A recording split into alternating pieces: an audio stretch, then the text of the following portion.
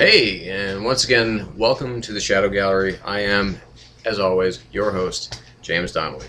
And tonight, we're still going to be talking comic books, but this is going to be a different conversation because we're not really going to be talking about actual physical comic books.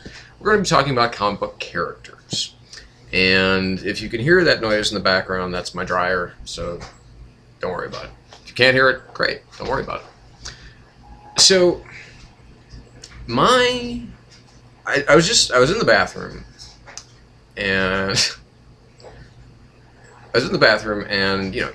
okay, you probably have, and if you don't, shame on you.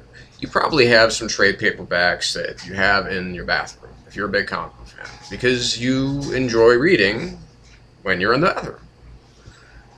I'm sure that some of you just probably do your business and get out, but I like to sit until my legs are numb sometimes and just read and read and read and read and read, because you're by yourself, it's relatively quiet, and it's just it's a nice moment, and because it's also really the only thing you can do. You can't play video games. Well, I mean, if you have your fucking smartphone or your iPod or whatever like that, I'm sure you could. But anyway, getting off the point.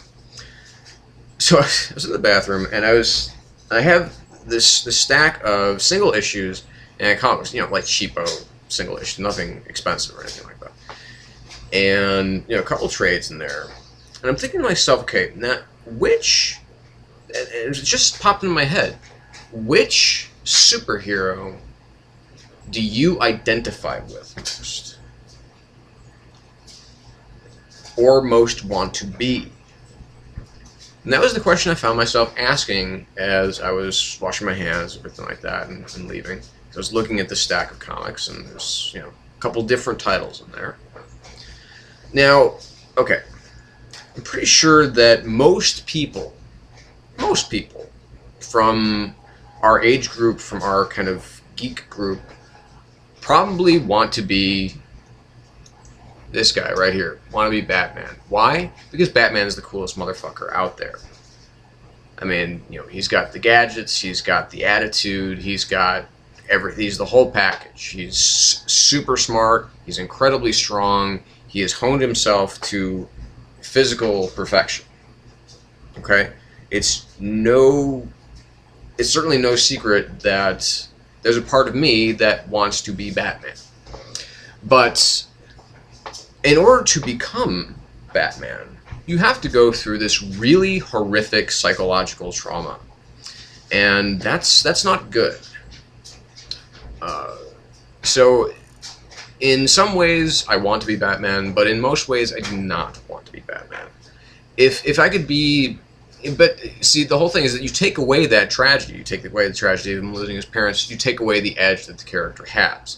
Even when Dick Grayson was Batman most recently, at least, okay, he could still be Batman because he also lost his parents in a similar fashion. And that's why he became Robin, and ultimately why he became Nightwing, and then became Batman for a little while, and now it's Nightwing again. And I just thought to myself, well, actually, strangely enough, the first superhero that I ever wanted to be was Spider-Man. And I thought to myself, well, why? Why would I want to be Spider-Man? Because again, tragedy, but he still had, a parent figure in Aunt May. But she was always frail, and she was, at least, in the comic books that I grew up with, with like the Romita, Romita Senior issues of Spider-Man, and Roy Thomas, and so on and so forth, Jerry Conway. She was always very frail. I remember this, when she was going to marry Doc Ock back in that run, and there's this little point where a tentacle reaches behind her, and just pinches her nerve right here, like the Vulcan, like a Vulcan nerve pinch, and just she's like, oh. And and Peter's always worried about that he can't tell Aunt May that he's really Spider-Man because it's going to kill her. And of course, more recently in recent years, she's figured out who he is, and she's really kind of had no problem with it. And then, of course, she actually took to that whole kind of writing campaign where she, was writing letters to the Bugle saying that she was going to cancel her subscription. Okay, no, I don't remember if that was Ultimate Spider-Man or just regular Amazing Spider-Man. But so I mean that whole thing was bullshit. But I wanted to be Spider-Man because I was really, when I was a little kid, 4 or 5 years old, I was really interested in science because my father was an engineer, and he had all this cool stuff in the basement, and he didn't have like a chemistry set or anything like that, but he had all these things that were very science-minded. They were mathematical, or they were whatever, chemical compounds and so on and so forth. I mean, but I'm talking about like WD-40 and shit like that. He didn't have the equation for vibranium or anything like that. He just he was a man's man. But I felt because everybody's telling me like you're smart and you got this really high IQ and everything like that. But that, again, I'm a kid, okay, and so I wanted to be Spider, because Spider-Man could he talked smack to the bad guys. He spun his webs and he swung around on them. And this is during the era of like 1967 well, I mean that's before my time, obviously, but when they were replaying, and it was in syndication, the 1967 cartoon, and you could watch that, and that's how I generally kind of came to relate to Spider-Man. And because I just felt very science-minded, even though I'm not, it's like salt is salty. That's like that's how much I know science. I'm horrible at science and math, because I'm not it's strange because I can be like emotionally logical, which I know is a very strange kind of oxymoron, but it's like I can think logically, but only when it comes to issues of like very intense emotional situations. So, and then it's like, well, I think that we're all different superhero characters throughout our lives. I mean, it's hard to relate to a character like Superman because he's so innately good, and I think we kind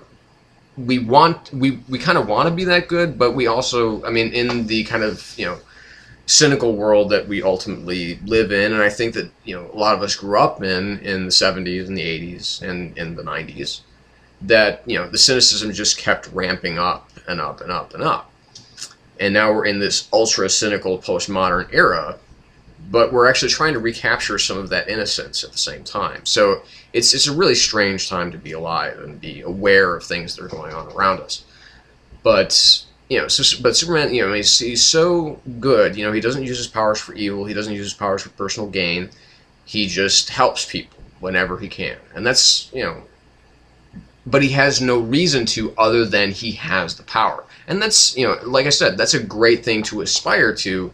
But again, I think that's why a lot of people don't really relate to Superman as a character, because nobody is the only survivor of their planet, because we all live here. Unless you are an alien, your planet did explode and you're watching this, then welcome. But, and then, I think as you get older, you start to discover certain things about yourself, and there are different things that you aspire to be, or different things that you associate yourself with being. So, I kind of gave up the idea of, I don't think I'd be a very good I would be a terrible Batman, because I don't have that kind of emotional trauma where I feel the need to go out and avenge the deaths of my parents by making sure that something like that never happens to anybody else. Ultimately, that's Batman's main motivator. I don't think I could be Spider-Man because, again, I'm not very science-minded, and I don't, obviously, there's a superpower involved there. I can't be like some of my, even like, some of my most favorite characters like the Shadow, because, again, it's too, the idea of being the Shadow, it's too abstract, because he's almost more of a symbol rather than just a human being. And then it kind of hit me as I went through life and became older. And it hit me who I felt I related to best and felt that I emulated. And it might surprise you, but I'll show you.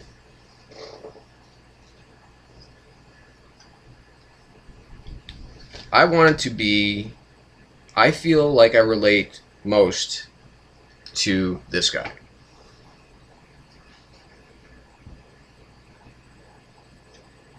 That's right. I feel that I relate most to Cyclops. Now these, yes, they are the prop redesign from X-Men 2. I used to have the first X-Men film goggles that were part of a kind of a cheap costume that I actually wore on back in 2001 for Halloween. And they were the big ones, and I could actually wear my glasses around it, which was really great. So I actually like drove in them one night. It was fun as hell. And I have actually a pair of like those funky red sunglasses that are it's like a cheap knockoff of what's the Oakleys that he wore in the movie, and I really wanted the Oakleys bad, but they're like $200. These were a lot cheaper. So this, it has the whole case and everything like that, and this is really cool. It has actually the technical specs of the visor in there. But Cyclops, yeah, why? Well, this again goes back to when I was younger, and this was about, I don't know, 1987, 86 or 87. And the reason that I actually, when I went to California for the first time. I was 12 years old, and so that was 1987. It was winter of 1980. Well, it was July. God damn it! It was January of 1988, and I went out to California. First flight, first time I've really been to.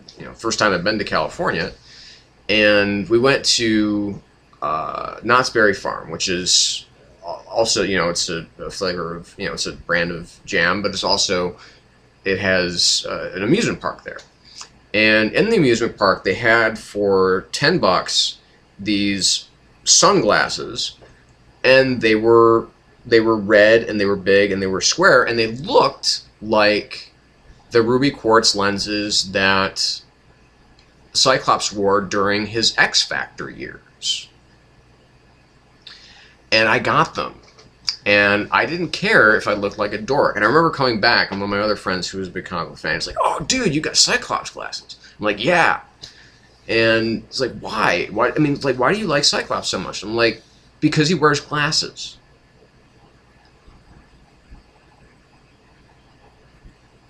Just going to let that wash over you for a few moments. That is kind of one of the primary reasons that I associate with Cyclops.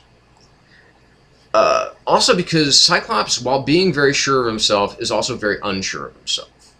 Because I think that I'm a pretty smart guy, but I also have this really shitty job. I don't have a college degree. I don't intend to go back to college. But I know that I'm good enough to attend college and to graduate and probably do very, very well. But I just don't want to do it. So, because, I mean, and especially as, like, you saw his character grow throughout the years, and of course most recently with Joss Whedon's run, and how awesome Cyclops was, and how it ultimately came to be that it was actually his decision to not control his optic blasts. And all these things just really resonated with me. It's like there's this assuredness, but this absolute unassuredness. And that's why I feel more like Cyclops than any other superhero that's out there. Not comic book character, but superhero. So I'd be really interested to hear your guys' thoughts. So why don't you strike back below and see what you have to say. And, don't forget to follow me on Twitter, Donnelly92274, on Tumblr, the Shadow Gallery Comics. .tumblr.com, or just shadowgallerycomics.tumblr.com. It might be either. I can never remember. And of course I'm on Facebook. So this is James Donnelly for the Shadow Gallery, aka Cyclops for right now, signing off. We'll see you next time. Ah!